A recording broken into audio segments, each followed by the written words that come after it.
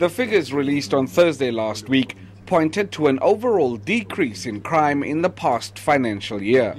Murder and other contact crimes are down, so too are cash-in-transit heists and hijackings. However, drug-related crimes have spiked.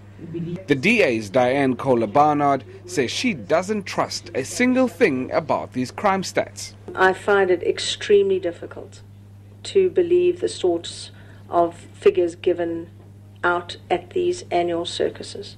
She says she wants an independent body to collect, collate and report the country's crime stats. The time has come for an independent body to take responsibility for our crime statistics.